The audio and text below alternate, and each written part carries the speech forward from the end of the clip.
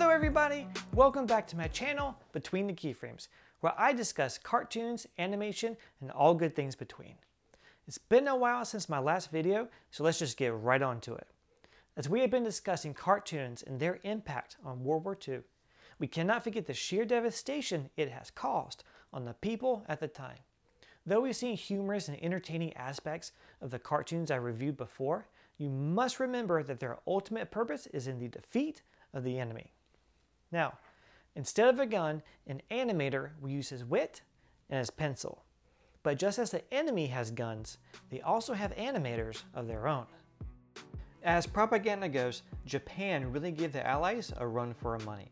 By the 1940s, Japan would have a great understanding as to the importance of cartoons shaping the way people think, especially the younger generation.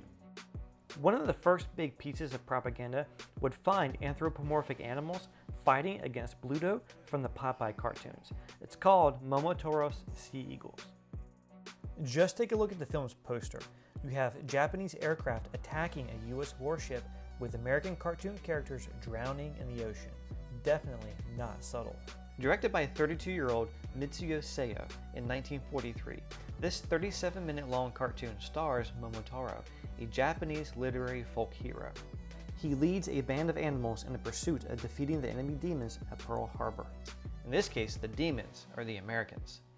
Using these animals and a little bit of humor, Seo is able to capture a child's attention. However, even though this is for kids, the fighting scenes can be very brutal and realistic.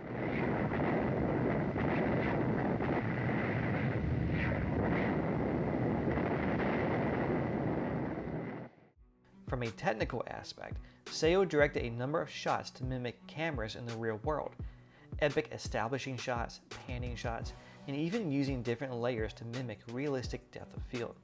His editing style also really adds tension to the build-up to the final battle.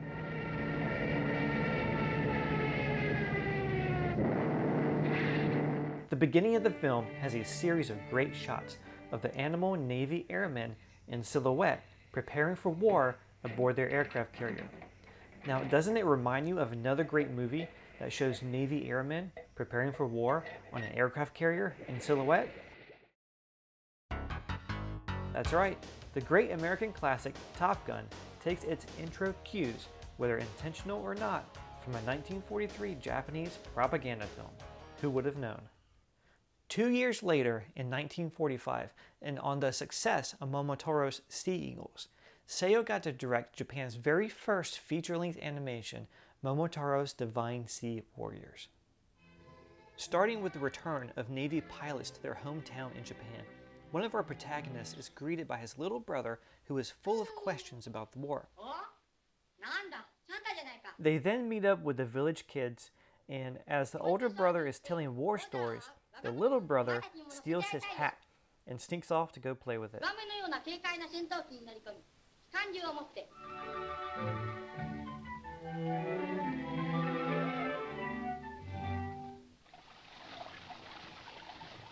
Unfortunately, he gets caught in the river and his brother has to go rescue him.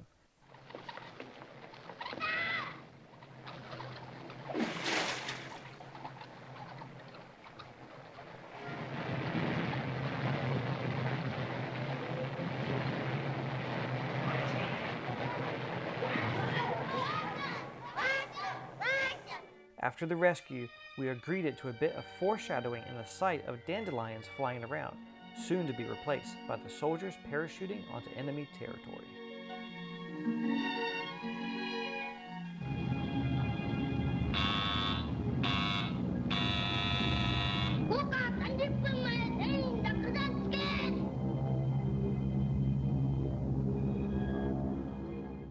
The rest of the movie is about the Japanese forces taking over an island in the Pacific to use as a base to attack the Allied forces.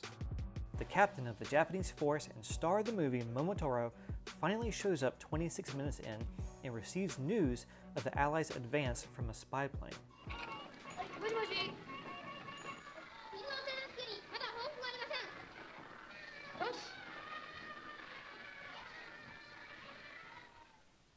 So he gathers his forces and drops into enemy territory, calling back to the dandelions we saw earlier in the film. Now, this is where the film changes tone, from happy to downright gritty and violent. But wait a minute, I want to stop for a second and talk about this shot that we just saw of Momotaro. This type of shot is seen commonly throughout Japanese anime, and from my research, this is the first time it has ever been done. Basically showing a moment that combines slow motion and fast motion to highlight an intense moment or to add tension to something that is about to happen. Okay, now back to the film. The Japanese here are ruthless in a fight, and Seo straight up shows Allied soldiers being stabbed to death. And this is supposed to be a kid's film. Soon overrun, the Allies surrender, dropping their guns and... wait, what? Back up. Have you ever seen Popeye looking so defeated? Not only did Seo show our soldiers being stabbed, he presents one of our most visibly strong icons as pathetically giving up. Crazy. The last shot of the film takes us back to that little brother who is playing with his friends. We see him climb up a tree and jump onto a map of the United States. He then swiftly gives it a few kicks just to remind us that this is definitely a propaganda film.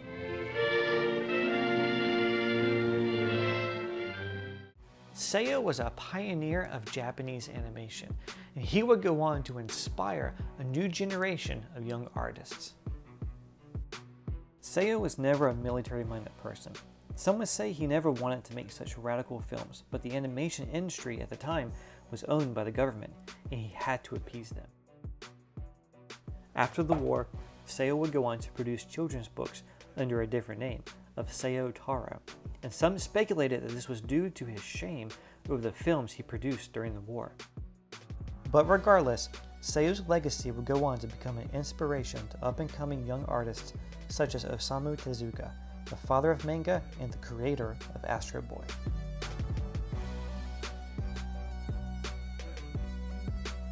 Well, that's all the time we have for today. If you liked the video, please subscribe, please share, and tell everybody. And if you're wondering if I'm going to make any more videos, well, I guess we'll just see, won't we? Thanks for watching. Yeah.